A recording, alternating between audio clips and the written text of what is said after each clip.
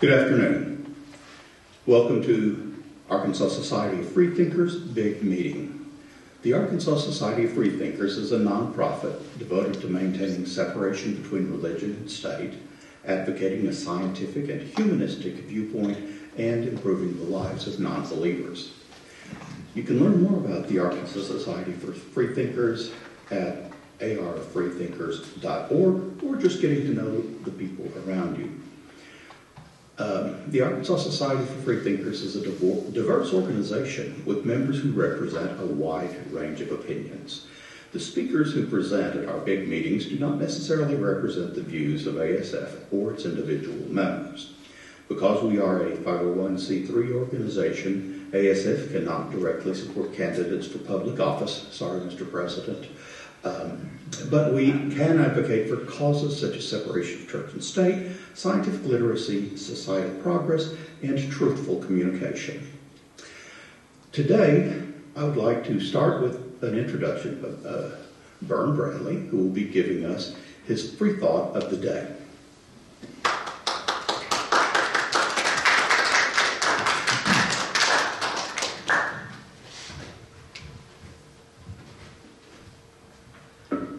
The thought for the day is knowledge is power.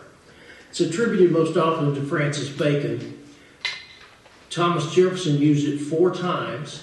That phrase was used 4 times in correspondence that he was doing in the establishment of the University of Virginia.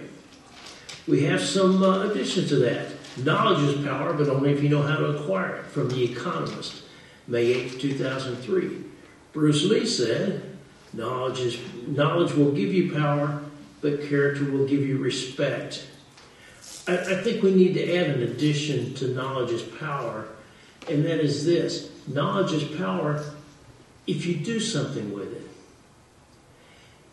According to Douglas Brinkley, in the book Silent Spring Revolution, in 1965, a scientific paper was developed and given to the Johnson administration that was all about pollution in our air, our water, and on our land.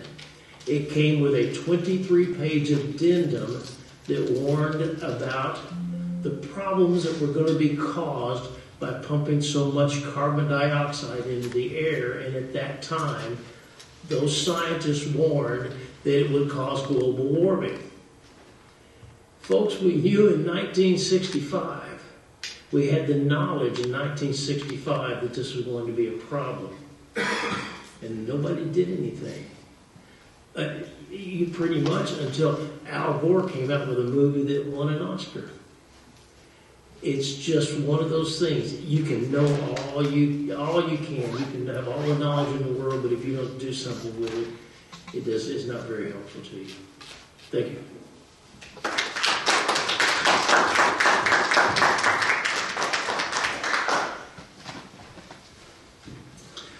All right, our next presentation is going to be the skeptical sidebar, and I'm going to be doing that today. And I think there should be the beginning of the presentation up there. The skeptic's slogan, "Pics or it didn't happen." We've traditionally relied on photography as proof, sometimes very solid proof.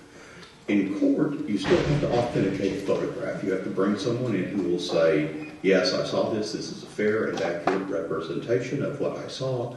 But we tend to believe pictures a whole lot more than we tend to believe words. So I wanted to start with just having a busy adventure. Things I did last year. Next. I did a lot of traveling. Next. New Orleans. Next. Carnival in Rio. At the beach. Going to Paris, Egypt, India, Moscow, Havana, took a little break in Havana, New York. Now, the problem in New York was the cabs were on strike when I was there. But anyway, next, the Caucasus, next, where we got into a battle. And at the battle, and then after it, I was proclaimed Caesar. No, really, they made They did a statue of me and everything. Okay, some of you may have become skeptical during that presentation. There I am making the news. You may remember that. Go. And you say, Jared, did you use Photoshop? No, never been able to use Photoshop. It requires artistic talent, and I don't have artistic talent. So, but I want to talk to you a little bit about where these pictures did come from. Not one of them was real. They were all generated by artificial intelligence. There are some clues about AI that you can look at. So look at, you've got these three pictures here. Now, next slide. Look here at the hand, lady's hand. Well, that's a big problem with AI. AI hasn't quite figured out how to do hands. Another thing is that AI doesn't really understand clothes. So you get things like that tie. You see that the tie doesn't look like you would normally wear a tie, or that you could even wear a tie like that. Next slide. And here I am standing by a statue of my great-great-uncle Olaf, who led a sit-on strike in the 19th century. No, I mean, the fact is, obviously this is fake, but the thing, if you look at it, look at the statue. He also kind of looks like me, which is another thing you have when you use something called a LoRa, which is what we have with my pictures. I'll tell you how I got there in a minute. That sometimes you see it reappear, such as next. Who's better looking here, me or my twin brother or the man in the moon? In this particular picture, it generated two of me. Next. But there's another thing you've got to look at with AI to see if something's wrong. You see, I think the Rolling Stone proofreader may have missed something. And if you look more closely at the words, it's all gibberish. One thing you get in a lot of AI-generated pictures is wording that's gibberish. It doesn't have any idea what it's saying. It's just taken many, many, many photographs and many, many images and run them all together and averaged them out. And that's what you get sometimes. Next. Can we believe our own eyes? I shouldn't show this because Helena's there. I wasn't going to tell her about these adventures. But no, seriously, next. Sometimes they look pretty real. They're pretty convincing. But anyway, next. Here's what you can do. You can do this for yourself. I've been experimenting with AI for about a year, maybe.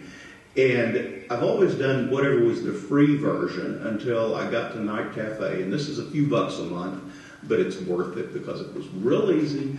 And it is nightcafe.studio, not a com, .studio. And one of the things that you can do is you can put in about 30 pictures of anybody. I picked myself. It tells you don't use anybody's pictures without their permission. And another nice thing about this particular product is it won't generate what we call NSFW pictures, which is nice. But it does have some drawbacks, as you can see. I think if you look at those pictures, it kind of makes me look old. Makes me look tired. Maybe it makes me look kind of fat. Oh, there may be a reason for that.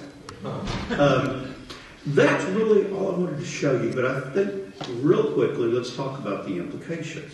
Photographs for years have been the gold standard of what happened and what didn't happen. Now, we don't have that advantage anymore. That is changed. And so we're going to have to figure out how to deal with and how to adapt to that change. This wasn't skilled, talented work by a computer genius. This was me playing around with a product which is just right next to free. Anybody can do it. And there are providers out there that don't have the NSFW restriction. Nobody really polices whose pictures go on there. So we have to be careful and realize that we just can't trust our own eyes anymore. We've got to be more skeptical than that. All right. At this point, I am supposed to launch into a short discussion to say that ASF helps free thinkers make friends and connections and ask everybody to introduce themselves. Today, I don't think that is necessary, but I also am going to introduce our main speaker, Dr. Kinko Ito. Dr. Ito is a professor of sociology at the University of Arkansas at Little Rock. She has an impressively high rating on the Rate My Professor website. Dr. Ito teaches Introduction to Sociology, Japanese Culture and Society, Sociology of World Societies, Classical Sociological Theory, and Sociology of Organizations, and probably a few other things. She received her MA and PhD in Sociology from Ohio State University. She's known not only nationally but internationally for her research in Japanese popular culture, including things like manga comics. I saw some pretty interesting titles. She's very widely published in academia in at least 3 languages that I know of. And she has published a lot of groundbreaking books about Japanese women's comics and manga. She today is going to talk to you about the Ainu people of Japan, which is an indigenous group that live in Japan. Basically, all I know about them is I know that they have a language that can't be traced to any other language in the world. And it's things like that I know about. But I do need to tell you, in addition to the scholarly works, she has also published a few books to the general public that are available on the Amazon Kindle, which is what I use. And since those are under a pseudonym, maybe I shouldn't have mentioned that. But most of them are popular books about her world travels, because I think she's been to 82 countries. And she is not only a world traveler, she's an expert on international cuisine. I know at least Japanese, Turkish, and Korean, and there may be more. Today, again, as I said, she's going to tell us about the Ainu indigenous people of Japan. And I'm going to stop now and introduce Dr. Kinko Ito.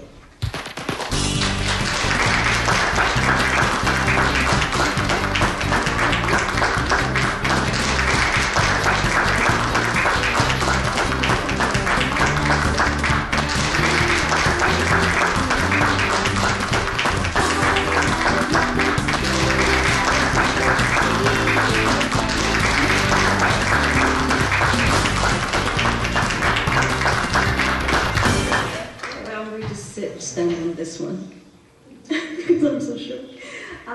So how many of you have been to Japan, especially to Hokkaido? Okay, now, okay. Yeah, Hokkaido is the largest island at the top, on the most northern part of Japan. And then there's another, the biggest one, Honshu, and so on. Now, so Hokkaido used to be a very, very strategic place. Hokkaido did not belong to Japan before, but like in the 18th century, the Russians started to come down looking for ice cream ports. And then Americans, British, French, and a lot of people were interested in Hokkaido because of its strategic location. So I'm going to talk about the native people of Japan who are from there, and also their ancestors lived in the southern Saharan and Kuril Islands and northern part of Honshu as well.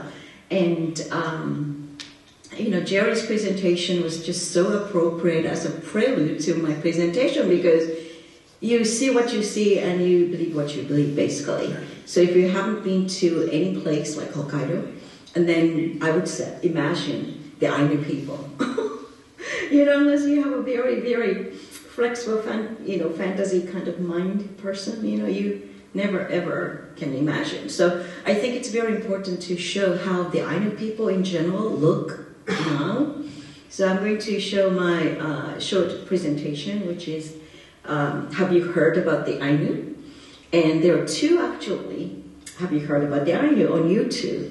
The first one is 78 minutes, so it's a little bit too long, but the second one is 31 minutes, and I think you can get a very good introduction to the Ainu people, what they look like, and as you might say, just like we don't see many pure-blooded Native American people here in the United States, there are not many pure-blooded Ainu people anyway these days, and because of intermarriages, some Ainu people look more like the Ainu, but the others look more like Japanese.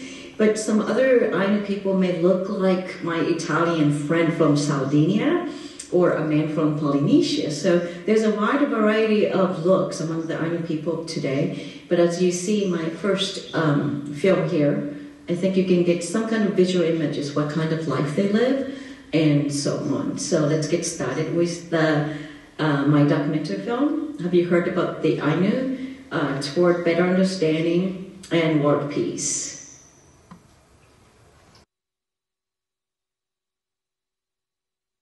いつの間にか差別用語とアイヌの人に対してアイヌアイヌって言ってるけどさ、本来の意味するところアイヌっていうのは人間だからね。うれしぱもしりねうたらおぴったうたれあねるえねね。うれしぱもしりったら世界の国々世界の人々ね、みんな同じ仲間だよということを言いたいのさ。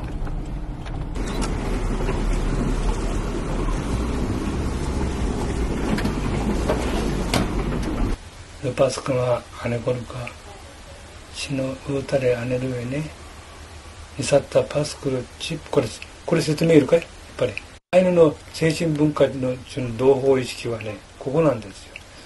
いろいろ語り合うとね直接な兄弟親子ではないけども思想的に考え的に一致点がかなりあります。あなたは同志仲間なんだよと、こういう言葉はアイヌの世界に相当昔からあるの。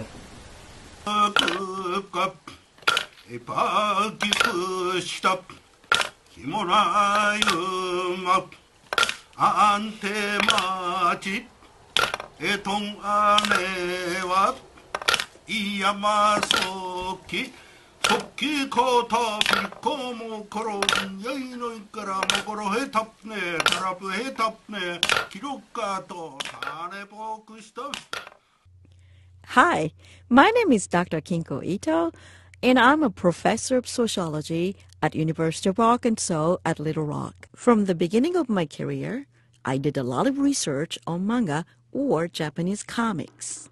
My Ainu research began during my sabbatical in 2011. I flew to Hokkaido, visited Ainu museums, cultural centers, and community. For those of you who don't know much about geography, I'm going to show you where Japan is. The ancestors of the Ainu people used to live in the northern part of Japan, Hokkaido, the Kuril Islands, and Sakhalin. Today, the majority of the Ainu people live in Hokkaido. In the summer of 2012, I obtained the Dean's Scholarship and went back to Hokkaido. I interviewed more than 30 Ainu and Wajin residents. One of my interviewees was Mr. Fukuji Kaizawa. He kindly let me call him by his nickname, which is Fuku-chan.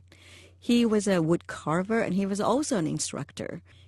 In Fuku-chan's shop, we talked for 3 hours. He showed me a lot of items related to the Ainu culture, such as a sapampe, which is a headdress for rituals. That was June 2012. At the end of my stay, Kaz suggested to me that I come back to Hokkaido to videotape them. Mr. Tamotsu Nabesawa is a native speaker of Ainu. Mr. Nabesawa and his wife kindly let me stay in their home for several days. Mr. Nabesawa is a certified Ainu culture advisor in Biratori. Language includes more than just alphabet, sound, structures, and meanings. In 2012, Mr. Nabesawa taught me the importance of videotaping the gesture that accompanies the word irankalapte, or hello. It means, let me gently touch your heart.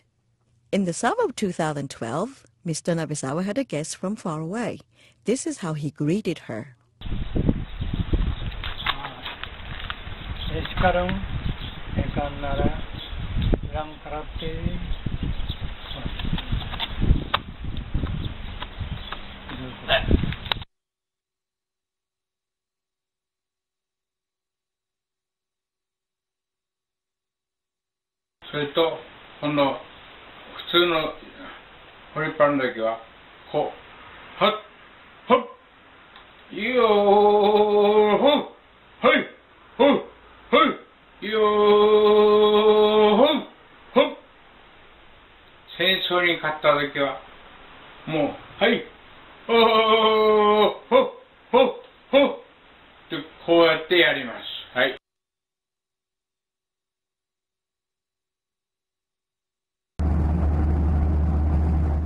I obtained another scholarship from the Dean's office in the summer of 2014. I went back to Hokkaido to videotape the Ainu elders.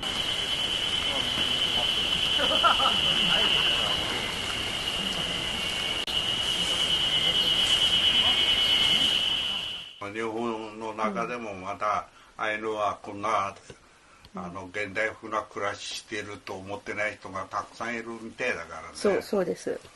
はい。これはもう認識不足っていうか勉強不足っていうかね。みんな知らないから。だから多分こういう服を着て地底に住んでるって思ってるんですよ、皆さんね。地底に暮らしてるのとかって聞かれるっていうんだからね、そんだけまたわからない人間がいっぱいいるっていうことさ。私ね、三重県に娘のとこ行ったんですよね。はい。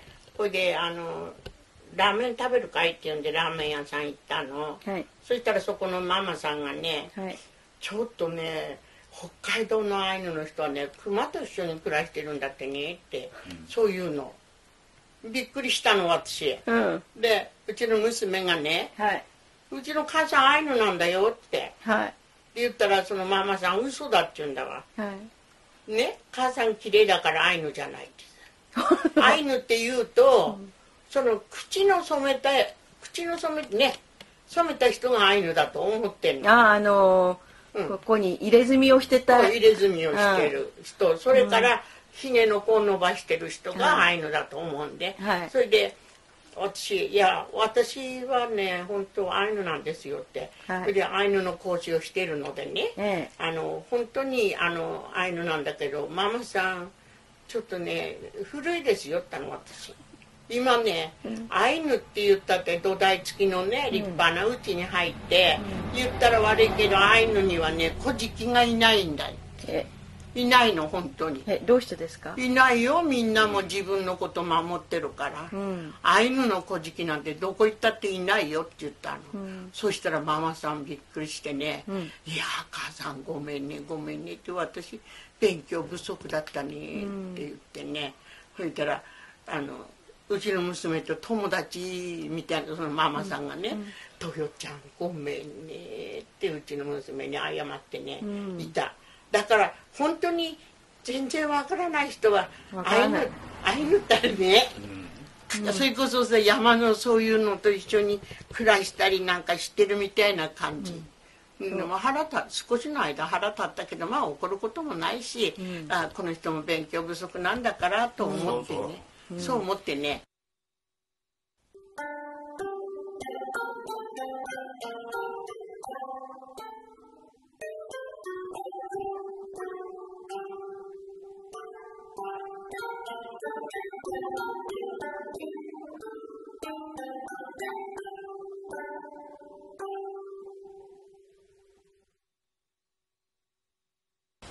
アイヌはその徳川幕府にさ北海道に来てくださいと頼んだ覚えもない賃貸もしてない。徳川幕府は北海道の資源を求めてくる帝政ロシは不登校を求めて南下政策をやるでしょ。だけどその時すでに我々の先祖は北海道に住んでるんですよ。人間として我々は扱われてなかったってことだな。人間としているんだら当然我々もその時にその土地の問題なのに関われなくなった。なんだ関わってね。国後目無しだとか釈迦院の乱とかいろいろあるかもしれないけど、その戦だからやっぱり当然勝ち負けの結果が出るんだけど、歴史を歪曲することなく正しく歴史の認識を持ちたいと、文化を正しくお互いに共有してさ、相互理解で進みたいというのが今の自分の気持ち。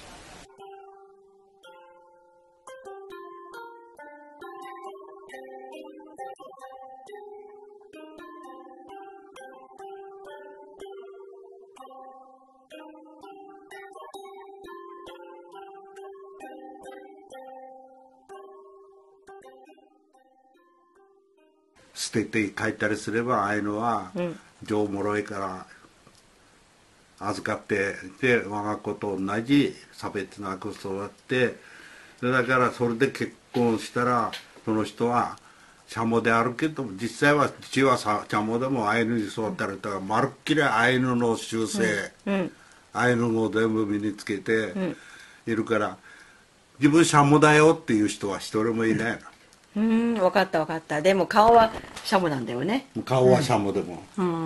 へえ。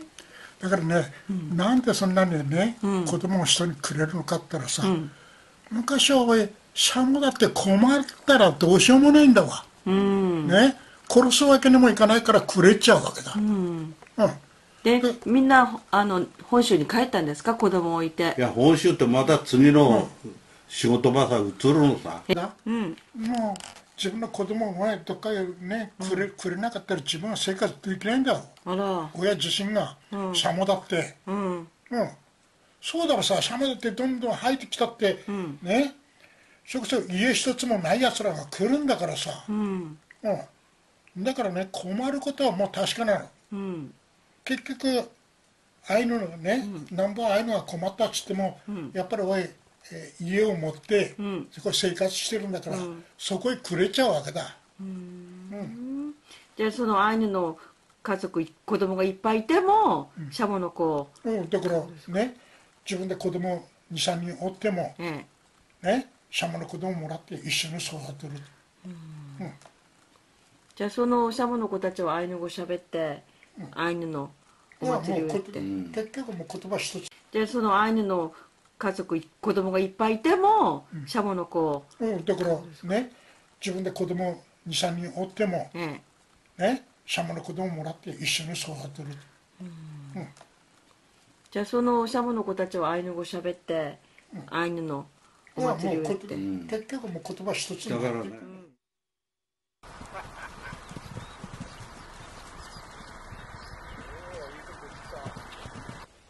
お父さんはアイヌに持ち、お母さんが和人でアイヌに育てられた方だったんですけど、アイヌとして一番苦労されたことはどういうことですか？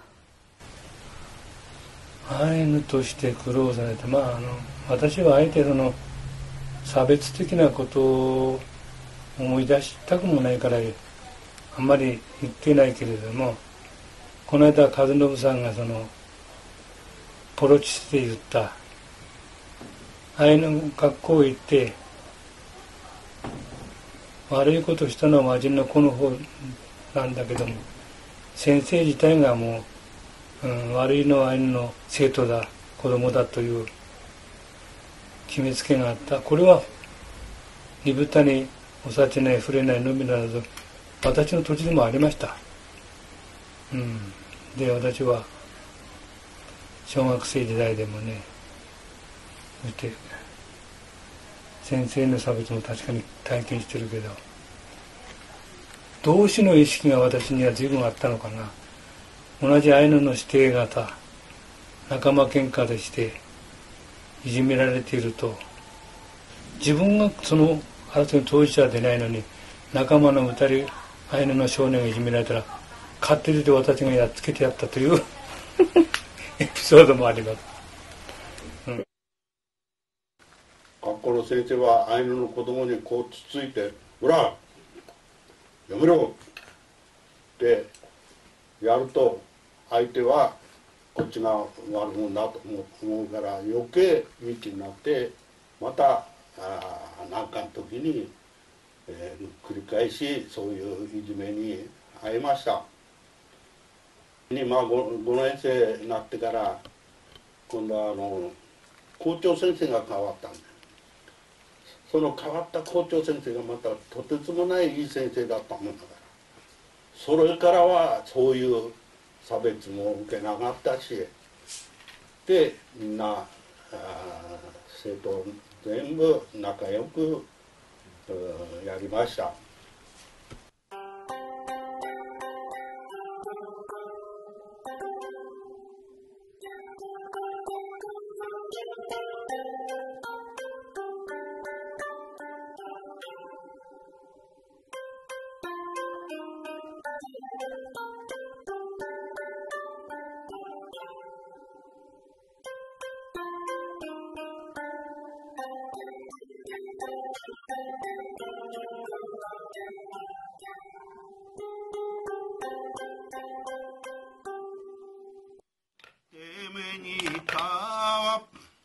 아칸카 꼬로페 베켄데라네 자난데라네 이테사마용 기몽아요마 으랑코타프 의시타라밥 해토포호로캅 으란데이커 의커 그루커 호유파 가레아락네 그르아토이 그르아토이 토이 우토르아 제바테코로 기모나요마 안테마치 도치시 리무세 리무세 그르캅 이오테레 케레 도리페 당케 スコットランド行かれたでしょ、その時は自分はやっぱり日本人ってそういう海外へ行くとさ、その意識がすごく蘇るものだわ、でもピラドに住んでる限りは自分はアイヌっていうアイデンティティで生きると、そういうことなんですよね、そのこと、だから外国に行く場合は日本人っていうのとアイヌっていう2つのアイデンティティーを持っていくっていうことですか。たとえハーフといえどもね、アイデンティティは違うからね。要するに血がどうのこうのじゃなくってさ、言語とか、食習慣とか伝統とかで、それでそのアイヌになるっていうんだったら二人でいいって話だったでしょ。そうですそうです、私の母はさ、アイヌの血液は入ってないわけでしょ。今は何を飲んでらっしゃるんですか。今これ以上酔っ払ったら困るから、もうお茶と白湯と合わせて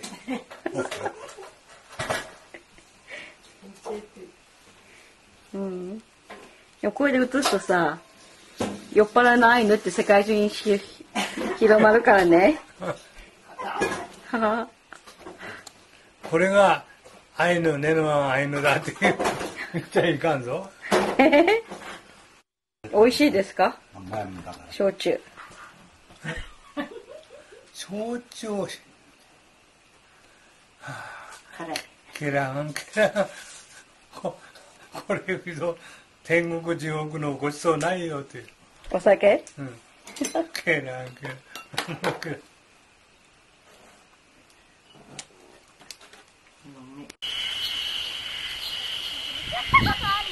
これはね、マタン節と言って、鉢巻きなんですよ。でこれはね、ちょっと飾りなんだけど、レクトゥンペって言ってね。レクトゥンペ。本当はこうずっとこう玉のついたものを下げなきゃならないんだけど、これをすることによってそれをしなくていい。でこの着てる着物は、チカルカル。チカルカル。チカルカル。チカルカル。これはチは私が作った着物ですよって。幸子さん本当にお使いになったんですか。そう。刺繍ですよねそれ。そう。どれくらい時間かかりましたか。3ヶ月。はい。でこれは一応斑点。はい。斑点はどういう時に着るんですか。普通男の人でも女の人でもちょっとした、お話とかいろいろするときにちょっとだけ着るものはこの羽。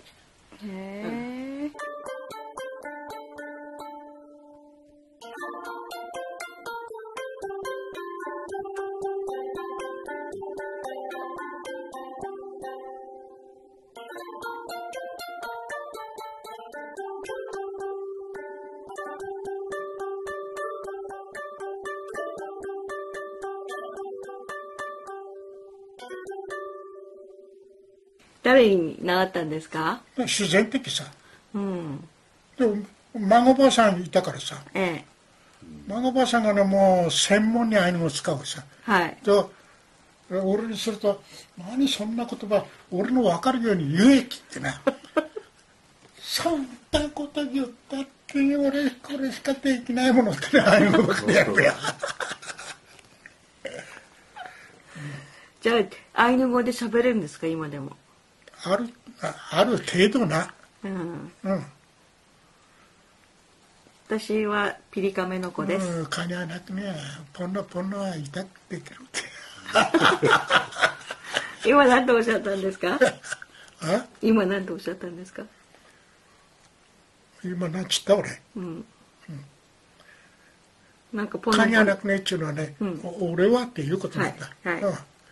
ね、ちょべっとくらいはね、喋れるよということ言った。はい、わかりました。和信さんは今習ってらっしゃるんですよね。いや俺はほとんど喋れないな。イランからってかな。そうよね。そんなことありえない。よく日本語であっても何でも言葉は悪い成長する始まりに悪い言葉から覚えるとかあるでしょ。はい。そしたらね、その中の一つに、よく俺ら子供の頃年寄りってある年配の人らが言い合いしてる言葉の中に「エコロペサンケネカムレ」ってこういう言葉があるんだよ。な？これは何の意味だと思う？わからないな。なんだ？俺解説してるか？はい、じゃあ解説お願いします。エコロペっていうのはね、お前のものって言うんだよ。お前のもの？いやここのこと言うの。分かった。お前のものは女のものだったらサマンペでしょ。いやサマンペもだけどエコロペサンケネカムレっていうこと、俺のやつはかぶせねえっていう。楽しいな。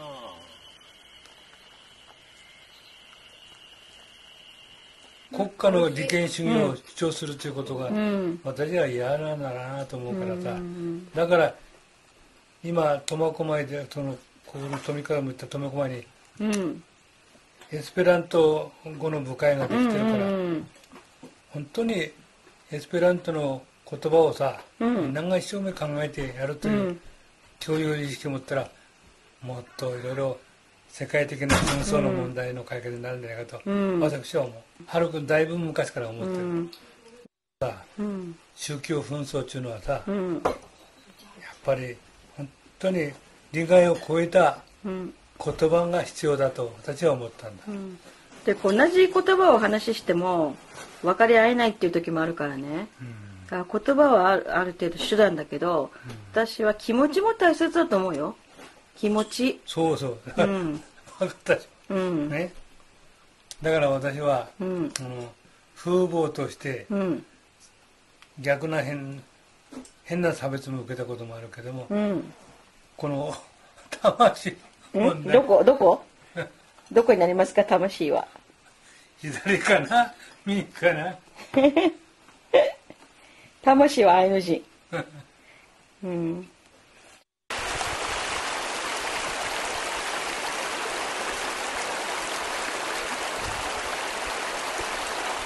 ビラドリのそのアイヌ語はやっぱり他のとこと違うんですか？いらからってとかって私らは言うしよ、しばらくですねとかね、静内とか裏側のったらいかたいでしょ。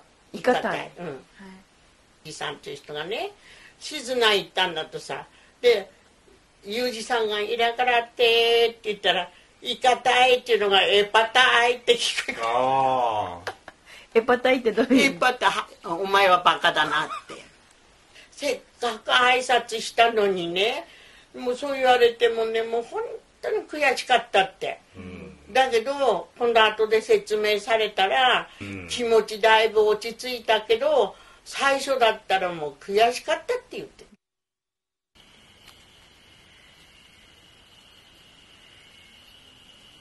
で、今ね現代の日本で学校でいじめにあったりとか、引きこもりになったりとか、そういう若い人たちいっぱいいますよね。そういう人たちに今までずっとアーニュとして生きてきた経験から、なんかこういうふうに生きてほしいとか、こういうふうにしたらいいっていうアドバイスとかありますか？やっぱりね、自信を持ってやっぱりやるべきことはやっぱり一生懸命やらなきゃ。ということは、アイヌに生まれてアイヌの系統であることを隠そうとしなきゃならんという気持ちをなんとか消さなくちゃ。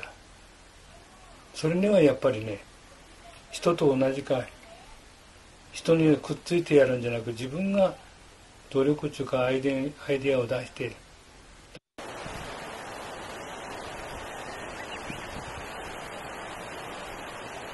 アイヌとして育って一番良かったことは何ですか？まあ、アイヌとして育って今が自分で一生懸命勉強して、今アイヌの先生として皆さんに大事にしていただき可愛がっていただいているので、それが一番良かったんじゃないの、今が一番幸せじゃないの？もう85歳だよ。これからどのぐらい生きていけるっていう。もう95でも105でもいけると思いますよ。そう85歳。だって幸子さんいないと盛り上がらないもん、踊りとか歌とか。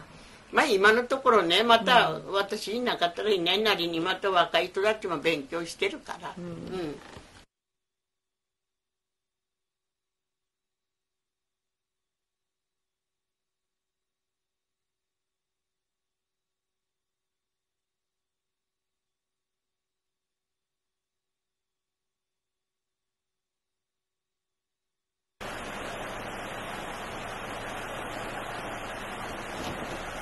どうしたらみんなが人類仲良くお互い理解し合って仲良くいけると思いますか？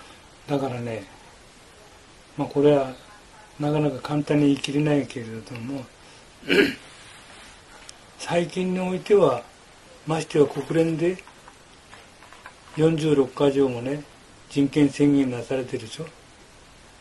それということはもう白人だ黒人だモンゴリアンだということじゃないんだと思うに、人間としてという考え方が基本的でなきゃならんと思うから、だから私はウリスパムチルというのはすごく大切なことだし、これからなおそれを理解して共有する時だと思うから、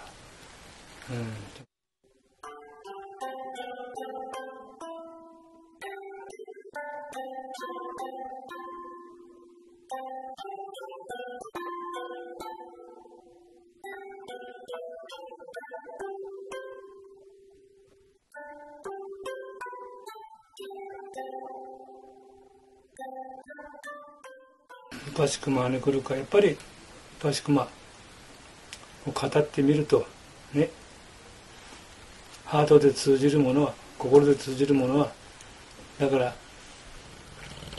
パシクマに死ぬうたりあねるよねということは、心で通じ合えればもう人間としてみんなが私たち同志だという、そういう心になりたいという気持ち、それを目指しています今でも。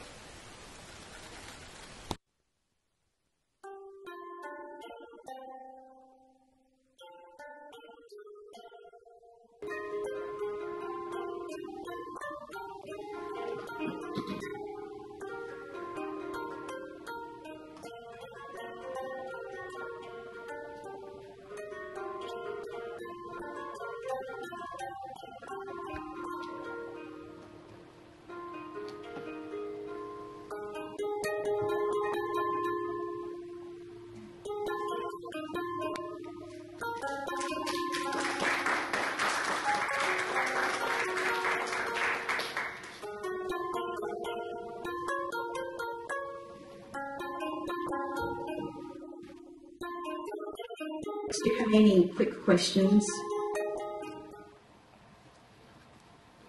Yes? Why did you only interview old people? Because the young Ainu people are not like them. They're more Japanized and they're like more mainstream kind of people, and they do not, some of them do not even want to acknowledge that they're part of the Ainu. And a lot of times because of the discrimination prejudice, if they can keep their identity secret, that is, if they can pass as Japanese, which is non-Ainu Japanese, they'd rather do it. They're not, some of them have very difficult problem with identity issues and so on. And also, as you've seen, Fuku-chan, the guy who was a wood carver and a shop owner, he died 3 months after I interviewed him. And then my host father, Kaz, said that, why don't you make a documentary film? You can write books and articles and everything, but people can't hear us directly from us. So that was the kind of motivation for me to make these documentary films. And surely enough, Mr. Nabesawa, who was in his blue jacket, and he said that it's very important that we need to talk from heart to heart, and we need to discuss matters and so on to keep world peace. He passed away in 2019. So the older generation who experienced discrimination and prejudice and everything, they were dying off, and that is why I focused on the elderly. However, last summer I went to Hokkaido again, and I started filming the new generation. So there's going to be another movie, hopefully coming out this year or early next year. Are there other ethnic groups like that in Japan, similar to the circumstances that Ainu, like Yes. Okinawans? Yes, yes. And actually, Okinawans and the Ainu are kind of related. A lot of people, I don't know much about genetic kind of things, but Japan used to be the part of the continent, East Asian continent, and then Japan gradually, Sea of Japan used to be a lake. But because of the movement over so many years, Japan was isolated from the continent. And then the people up in north, in Hokkaido and in Okinawa in the south, they were further isolated from the mainland Japan, Honshu.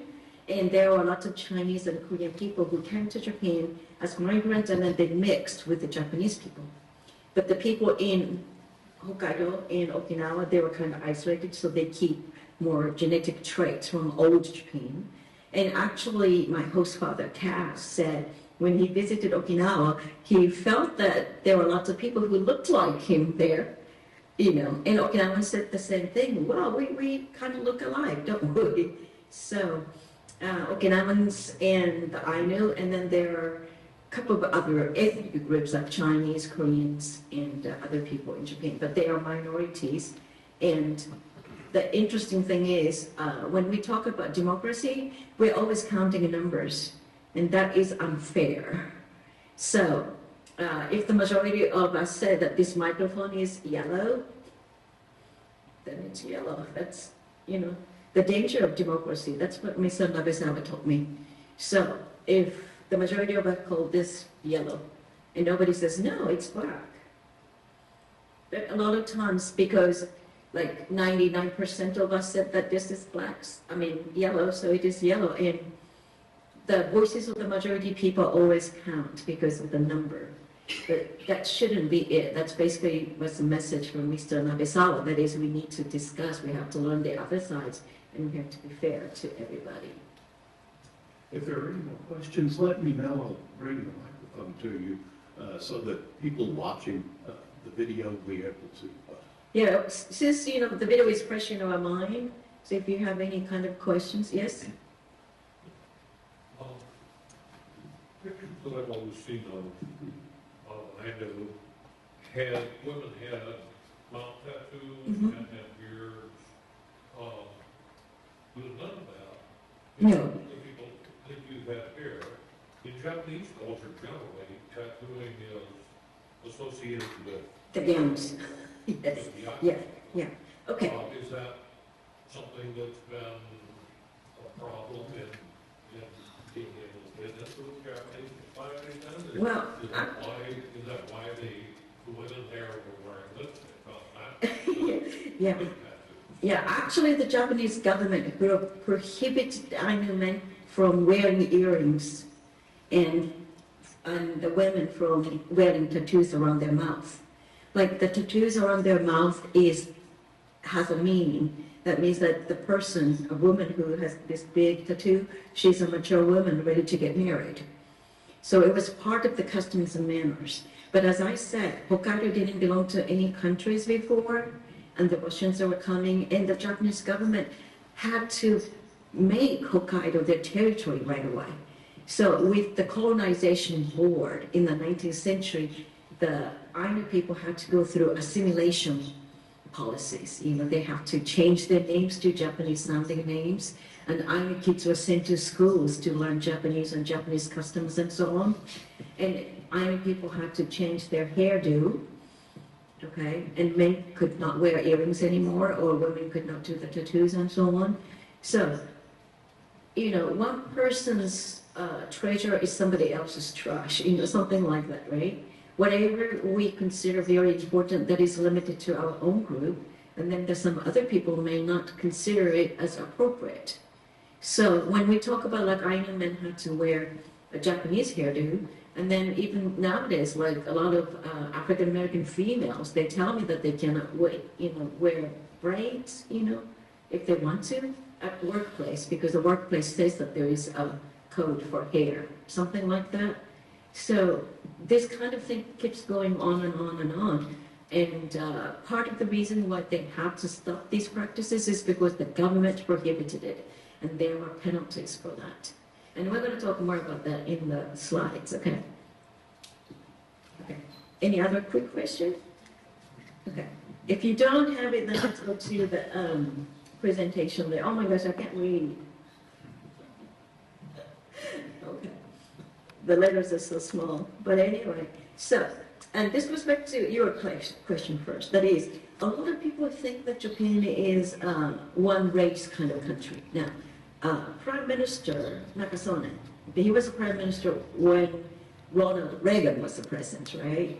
So Nakasone, when he visited the United States, he talked to the president and the press that, you know, Japan does not have problems with, you know, busing or, you know, minorities or all this kind of stuff, you know, because Japan is a one monoracial kind of country, and we don't have to put up with all these different minority groups. So the educational records are pretty good, and the divorce rates are good, blah, blah, blah, blah, blah. And then the Ainu people protested. That is, no, Japan is a multi-ethnic, multi-racial country. There are minorities in Japan.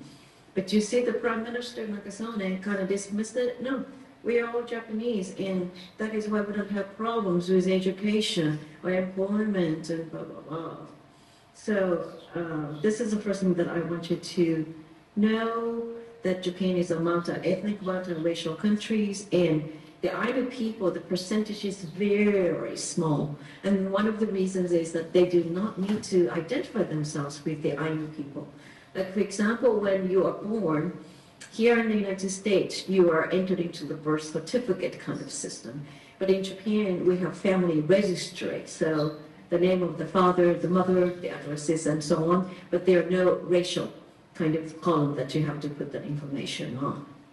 So there are, you know, Chinese people and Korean people and the Filipinos and other people in Japan, and their numbers are not small when you look at the numbers. You see that? But they are supposed to be like about 24,000 Ainu people in Japan altogether. But the number cannot be counted on because people who don't want to identify themselves as Ainu, they'd rather not. And it's because of the prejudice and discrimination. So the same thing here, you know, a lot of people, you know, do not come out as LGBTQ at work if they don't want to, because there could be some kind of disadvantage to it, because, you know, people may think or do all this kind of stuff, which is interesting, isn't it? Anyway, so let's go to the next. Okay, yeah. So who are the Ainu? And then I think some of you already got the idea from my video presentation. Ainu refers to humans, or a man, or father, and so on. And they are the indigenous people of Japan, as I said, okay? But nowadays, modern Ainu live in just any other Japanese people's house. I mean, they don't live in a thatched roof house, which is called chisei. And actually, the Japanese fire department said that you cannot live in chisei for the fire prevention reasons, because chisei is made of natural materials. Okay, let's go to the next one. Now, so I think you already know where Japan is located. Okay, it is very close to China. Okay, close to China.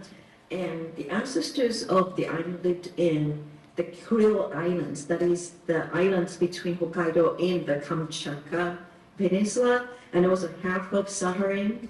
And as you all know, the Kuril Islands and Sakhalin, they're all Russian territories now, and Hokkaido and the northern parts of Honshu. Okay, next. Okay, so the Ainu people So on the left-hand side, you can see Mr. and Mrs. Kayano. And Mr. Kayano is the first Ainu man who ever was elected to the National Assembly in the 1990s. And actually, by the time I went to Hokkaido, Mr. Kayano was deceased, but his wife, Reiko Kayano, made me a very special potato dish. Boiled potatoes with butter and salt, and oh my gosh, that was so divine. And she also offered me green tea, and I interviewed her a little bit. Now, on the right-hand side, these are the more traditional or older kind of images of the Ainu. And you can see the tattoos around the mouth, and also the man has a long beard. Okay. So most Ainu people look more like Mr. and Mrs. Kayano on the left-hand side. Okay. Now, so the Ainu people, okay, I can't really read it, so the Ainu people have been intermarrying with the Japanese people for a long, long time, okay? So, and that is the reason why the majority of the people today do not like anything like Ainu anymore.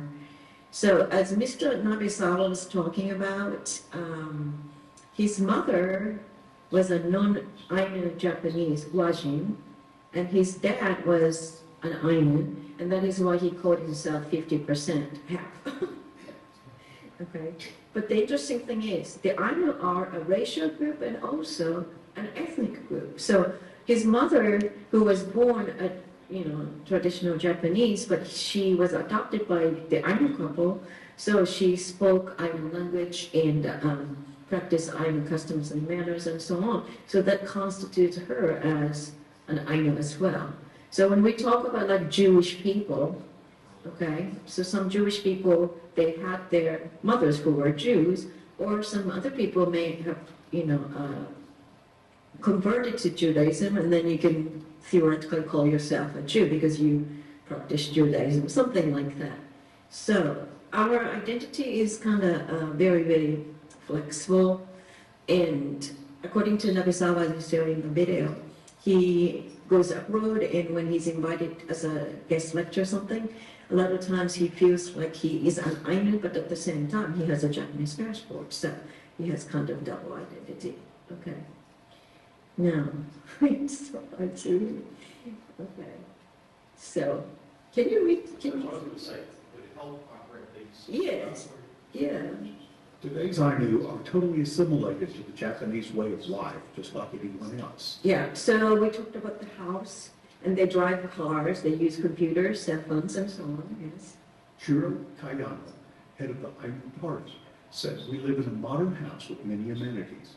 We use cell phones and computers. We drive cars and trucks and eat Japanese food." Yeah, I just said that, didn't I? Yeah, I'm just reading what's here. Yeah, I can kind of see them, but not... Okay. The other one says, Hiroko Fujito, an Ainu cultural advisor, wants to preserve their traditional culture and promote understanding. She teaches about the Ainu way of life at schools and universities, as well as offering lessons on Ainu designs, embroidery, etc. Yeah, thank you, Jerry. And this is the woman that I interviewed and I filmed this last summer. And so she's in her 40s, and then she's very proud of her Ainu heritage. And I went to Kyoto to attend the Stanford University's Japan Center's seminar.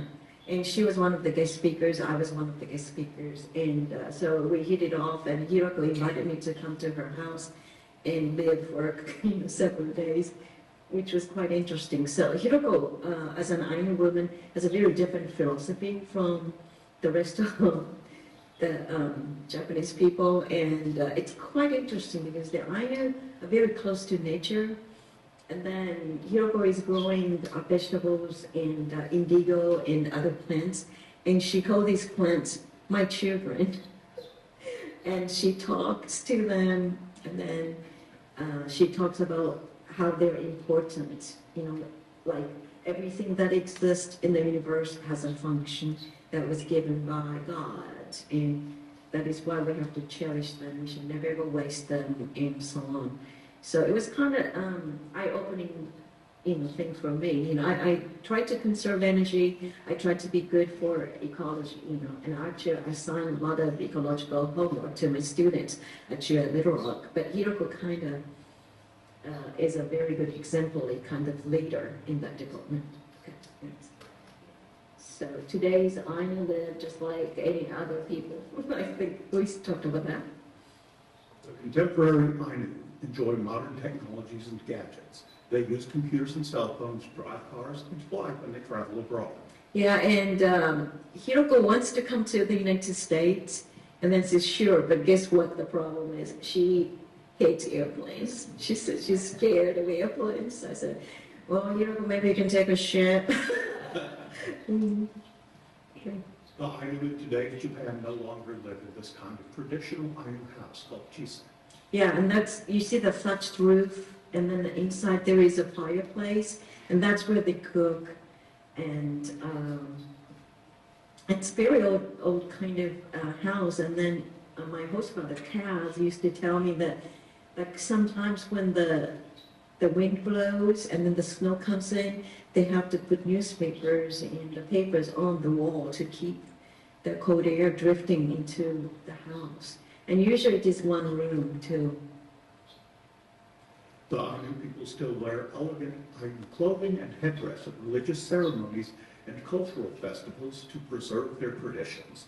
The intricate designs of the handmade clothing with patchwork and embroidery are traditionally transmitted from the mother to the daughter. The materials for the clothing include tree fibers and cotton. Mm-hmm. And I think you remember Mrs. Kibata Sachiko talking about her Madame Fukushima headband, and also this kind of choker for her neck, and then also the clothing and so on. So not only the Ainu women, but a lot of non-Ainu Japanese women are taking lessons in embroidery and making Ainu kimonos. And one of the students, Japanese woman, told me that I really like the Ainu people, the Ainu culture, and so on. And making things like Ainu kimono makes me feel like I'm one of them, and which is interesting, isn't it? And you sew the sapante, which is a headdress, and usually when you wear this sapante, it is for the rituals, religious rituals, and sacred occasions, and so on. And as you might remember, Fuku-chan, who did this Ainu sword dance for winning the war or going into war and stuff like that. So he's a woodcarver, and he had the souvenir shop. So in 2012, I visited his shop and I interviewed him for like 3 hours, which is a long time. But he didn't have many customers, so he had a ball because, I was like 30, 40 years younger than he, and I was totally interested in his life and so on. So he really enjoyed talking with me. But at the very beginning, he was a little bit nervous because I was a professor who teaches sociology in America. And then he could barely graduate from junior high school. He was a little bit nervous about me. And so anyway, so I said, well, he's a little bit nervous. I know that he's tense. But anyway, I mentioned about the items on the wall that he was selling, Ainu items. And I thought, I really needed to break ice. So I said, oh, that is chicken kalpe, that is this and that. And then I mentioned, sapampe, the headdress, okay? A headdress looks like a boat like that, okay? So, but I used the word samampe. Okay, that's samampe. And I was so proud. I wanted to show off to Fuku-chan that, yes, I do know Ainu culture, and that is called samampe. And Fuku-chan blushed, and then I said, what did I say? And then Fuku-chan said, a young lady like you should not use that word. I said, what do you mean by that? It's samampe. And then he said, no, it's sapampe. Sapampe is a headdress. And then, so I asked him what samampe meant. And he said, it looks like that shade, like that. And it refers to women's private part. And that is why he blushed, because he did not hear that word for some time, because he was in his 70s, obviously. You see that?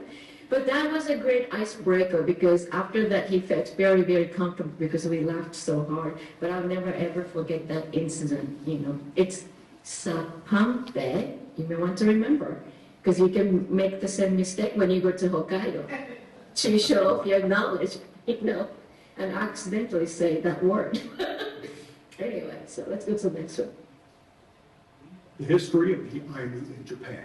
The Japanese archipelago was connected to the Asian continent a very long time ago. Humans came to Hokkaido about 30,000 years ago.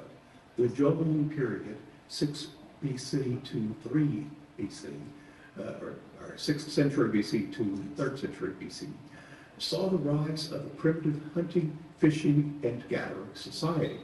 Rice cultivation was started during the Yayoi period, 3rd century BC to 3rd century AD, after rice was brought by the migrants to the continent. The Ainu in Hokkaido and the Ryukyu in Okinawa kept more distinctive characteristics of the Jōbun people due to the distance from the mainland, where intermarriages with the people from the Asian continent took place. Yeah, did I explain this already? I did, right? Okay, let's go to the next one then. Between the 5th and 6th century, the people in mainland Japan adopted many aspects of Korean and Chinese cultures, such as Chinese characters, art, agricultural methods, crafts, and textiles, while the Ainu still practiced hunting, fishing, and gathering. Mm-hmm. Yeah, thank you, Jerry. And let's just stop there because this is kind of an ancient, long time ago history, but my topic today is modern Ainu history. So we're going to skip like the 12th, 13th, and 15th, 16th centuries, and let's go to the next one, I think the 19th century. So we're going to jump, okay, several hundred years, and let's go to the next one. Hokkaido Colonization Board. So now I'm just going to summarize, okay, Jerry? So basically, as I told you, that Japan had to claim that Hokkaido belongs to Japan to be at the world scene, to become world power and so on. So Hokkaido Colonization Board was basically a death sentence to many Ainu people. So a lot of Japanese, non-Ainu Japanese started to migrate to Hokkaido and take their land. And the interesting thing about land was the Ainu people did not have a notion of the ownership of private land. The land belonged to everybody. I guess there's a song that this land belongs to everyone, So they did not have the notion of the private land ownership. So a lot of the Ainu people lost their land, okay? And of course, the Japanese government took the better land for the Japanese immigrants to Hokkaido, obviously. So the Hokkaido Colonization Board, okay, it impacted the Ainu children as well because the children were sent to boarding schools to learn Japanese and Japanese customs and so on. And one of the things about Hokkaido Colonization Board that was really, really bad for the rape of Ainu culture was the assimilation policies. And I think I mentioned it to you, right? You have to change your name to Japanese name, and then you have to wear Japanese hairdo, and speak Japanese, and eat Japanese food, and follow Japanese traditions and customs and manners, and so on. So as far as the religion is concerned, Ainu religion is very similar to Shintoism. Shinto is also an indigenous animistic kind of religion, and they believe in 8 million gods or kamis. And the reason is everything that exists in the universe, okay, they are given to us, and each of them is a kami or kami god. So they're each of them, whatsoever exists is sacred. So the trees, rocks, sky, cloud, animals, and human beings and so on. And Ainu believe in the same thing. So the Japanese government would go to the Ainu land, and then they would cut trees without Ainu's permission, or they would tell the Ainu people to cultivate, vegetables and grains and so on. See, Ainu people were originally hunting and gathering people.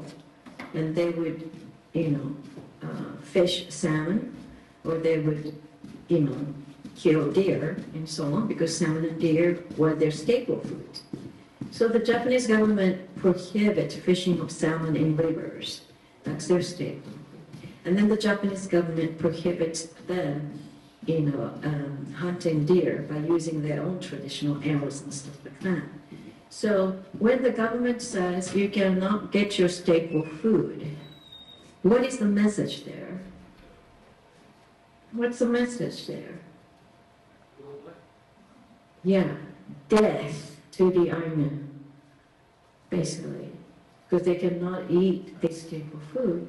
So, and then the interesting thing was, I was at the museum, and then this guy was kind of showing me around, and then he said, saying, to your staple food, you can catch these things. That means death to the Ainu. And when he just said that, he had tears welling up in his eyes. And I was very touched by that, But that's basically what it was. It's the colonization board, okay? So, so that's it. Yeah, so can you read the years, January? Yes, the modern history of the Ainu in Japan. 1889, the Japanese government issued the Hokkaido Former Aborigines Protection Act concerning the status of the Ainu. The act included assimilation policies, confiscation of land, destruction of the Ainu way of life. The Ainu were given Japanese citizenship. For example... Yeah, just a minute. So, the Ainu were automatically given Japanese citizenship. What does that mean? That is, Hokkaido belongs to Japan. Hokkaido is Japanese territory. Why? Because these people are Japanese. So that was a kind of tricky way to claim that land. You say, for example, is it Iomante or Iomante? Iomante. Iomante, a religious ceremony of sending the spirit of a bear to heaven, was prohibited because the government considered it barbaric to kill a bear for the ritual. Okay. Now, so what the Ainu people do is, Iomante is actually a ceremony of sending off the spirit of bear to up there, the heaven. And the reason is Kimun Kami, or bear god. Kimun Kami was supposed to be the highest god among both these hierarchies. So they would try to please the Kimun Kami up there so that the Kimun Kami can bring down all these nice things, the meat, and the food and everything else like that.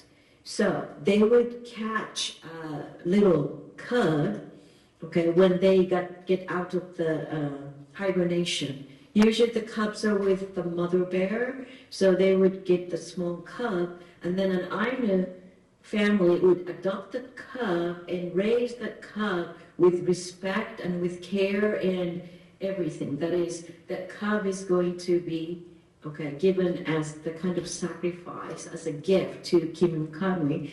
So the cub would sometimes drink human milk if it needs to be, and then they give him nice food and everything, and kept in the chise, the house. And then later on when the cow is very big, then they're kept in a special kind of cage until the day of Iomante.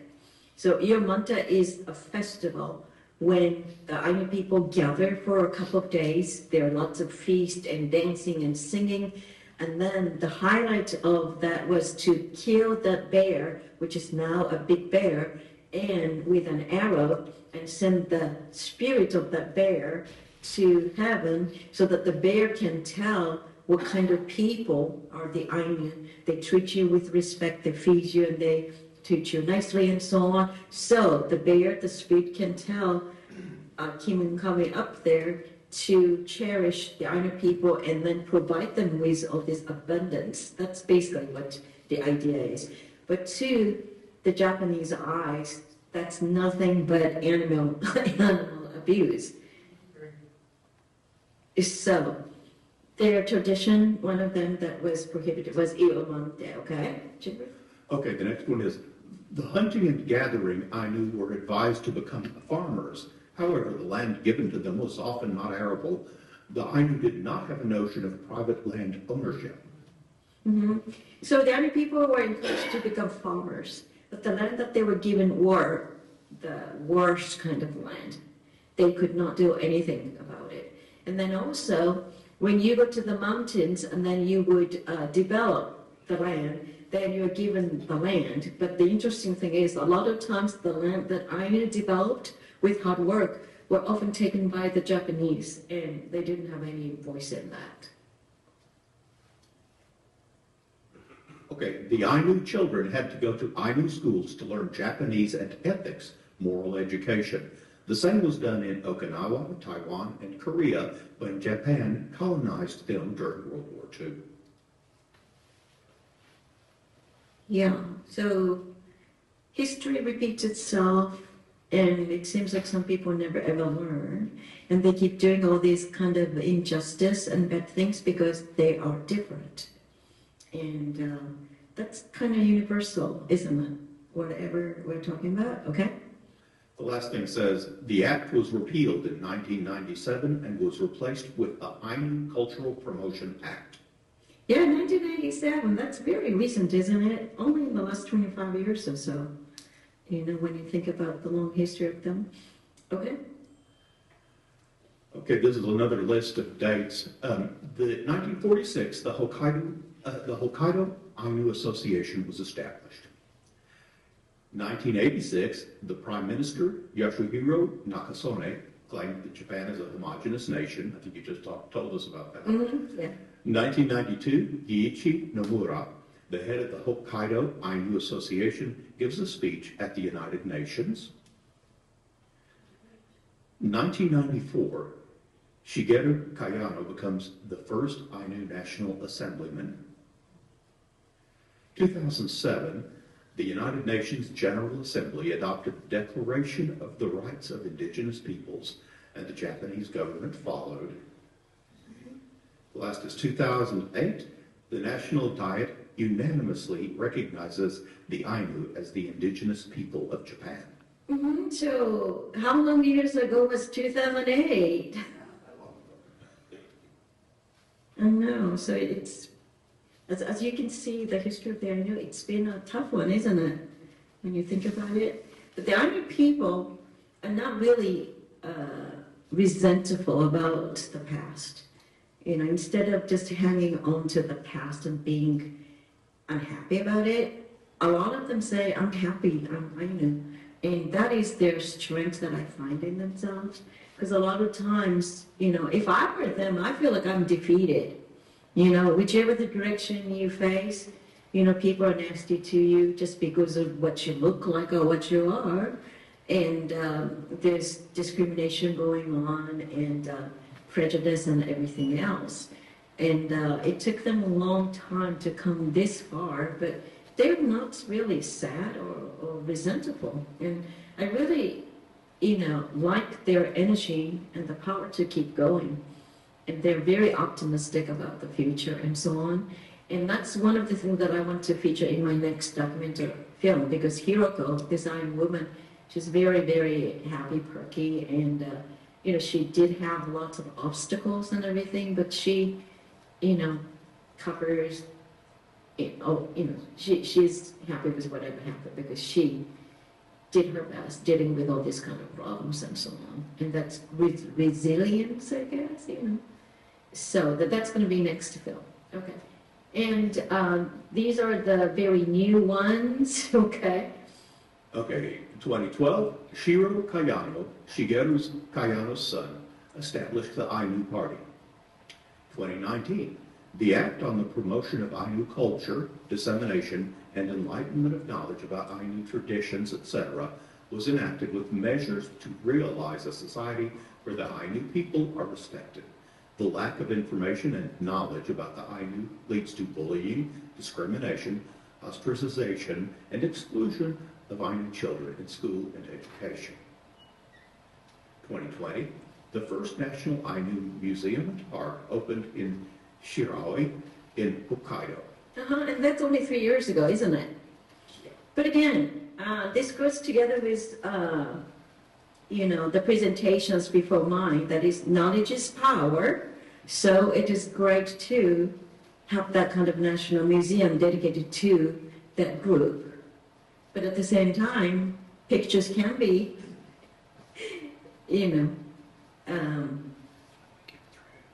what should I say? Pictures can be not true, but could be fakey, misrepresenting or something like that, right? So some of the Ainu people who did go to that museum said that there's not enough perspective from the Ainu people.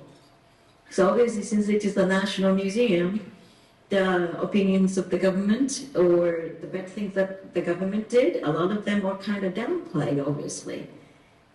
So, but I would recommend you to go to that National Museum. I haven't done it yet, but I went to the previous version of that National Museum in 2011.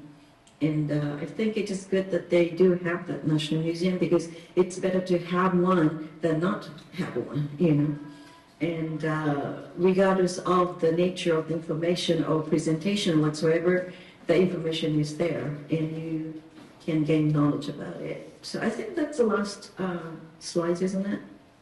Yeah, just about, okay. Social issues, You want me to read this one? Okay. Yeah, let's just cover that real quick. Number one, poverty. 36.1% of the Ainu were on social welfare in 2017. Education. In 2013, 33.3% of Ainu attended junior colleges and universities in Japan, while the number for the Y gene was 45.8%. Number three, lower income levels, bullying at work. Number four, discrimination, prejudice, bullying that take place at school and work. 5, marriage. And number 6, alcoholism. I didn't write it down, but a lot of Ainu men especially, they drink a lot. I think you kind of got the sense from my presentation. And actually, Mr. Kaizawa, Tome-san, told me, do you know what? When the tigers die, they leave their skin, the leather, what do you call it, the leather hide? Yeah, behind, so that the tigers, they have the life, and then even after their life, they are going to be useful. And so are other animals. For example, I have a leather bag that used to be a cow's skin. Okay? But he said, do you know what the Ainu people leave behind? So I said, heritage, legends and so on, legacy. And then he says, no, bottles. That's what he said. So, as you look at these numbers, 1, 2, 3, 4, 5, and then as you listen to my story today, or presentation, you know some other groups of people who have similar experiences, don't you? Yeah, so the interesting thing is, and this is what I tell my students all the time, when we talk about things in Japan, good or bad, we think it's in, somewhere far away. But the interesting thing is, when you know things far away, a lot of times you can compare it with what's going on in your backyard and reflect upon it. And I think that is the very important thing about knowledge, information, and education. That is, you gain the information, knowledge, but you can kind of reflect on it, and then you can critically. And I hope that if my presentation helped you to see yourself a little bit differently, I appreciate that.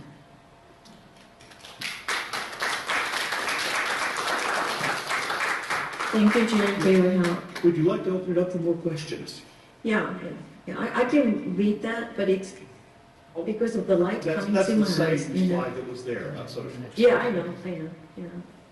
So, if you do have any extra questions, I can answer them, okay? And please feel free. Any question is fine. Chris, he has a question. Looks like. What do you mean by that?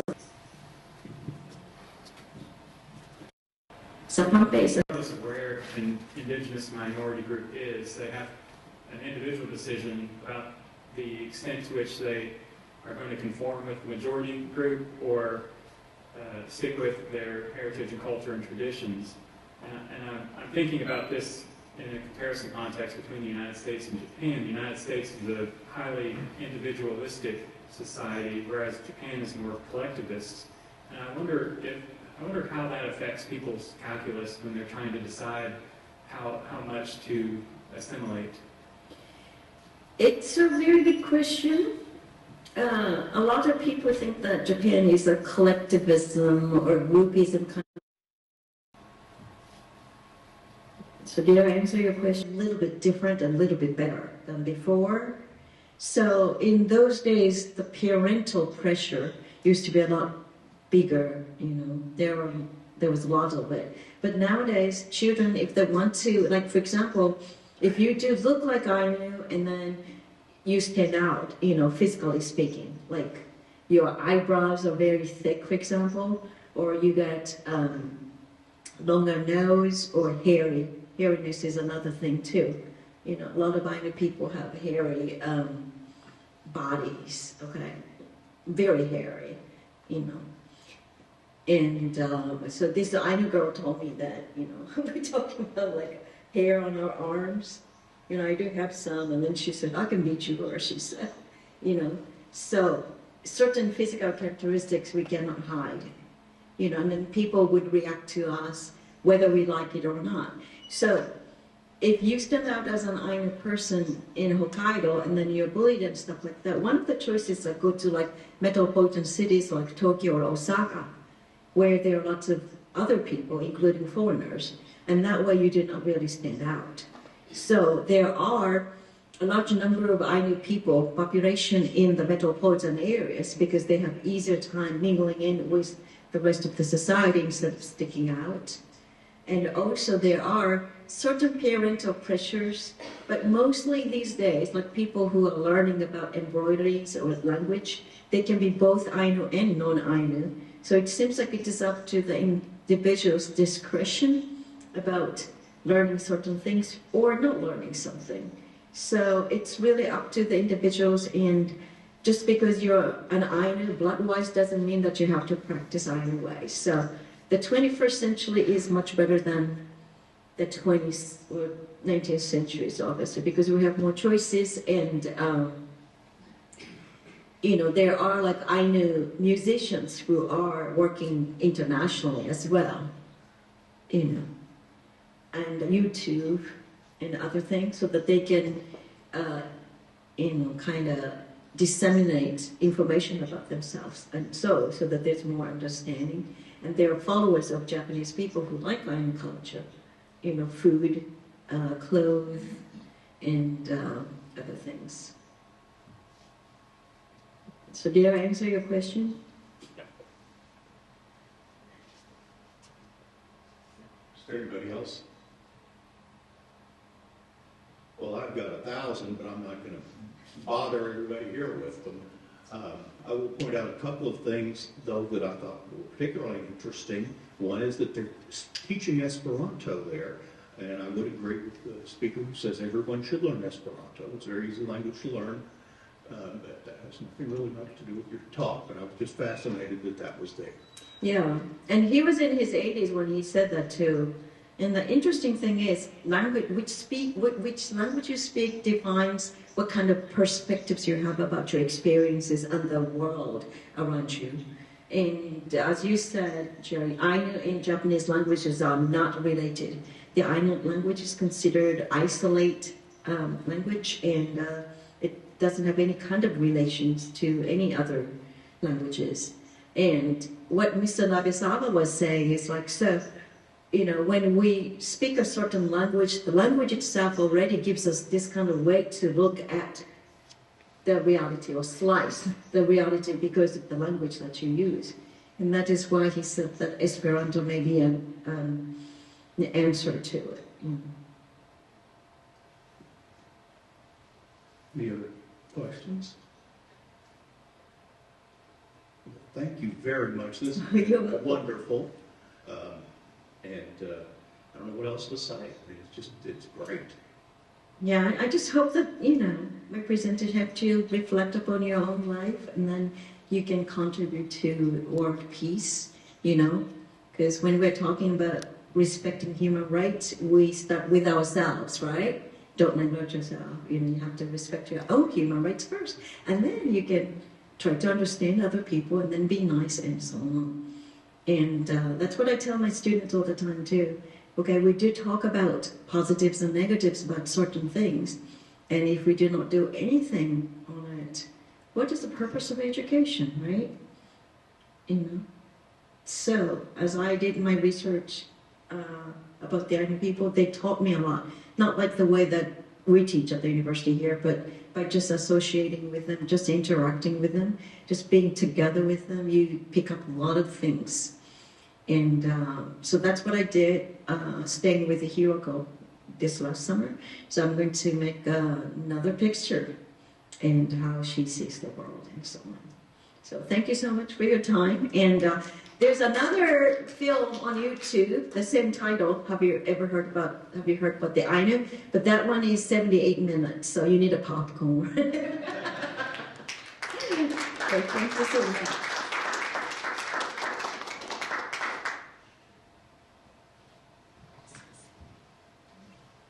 Note up here about how I'm supposed to close the meeting, and I don't remember it, so let me okay, I'm supposed to mention upcoming events, which there are some, but unfortunately I don't have a list. I'm supposed to request that you consider joining the Arkansas Society of Free Thinkers if you're interested. There's information available on the website.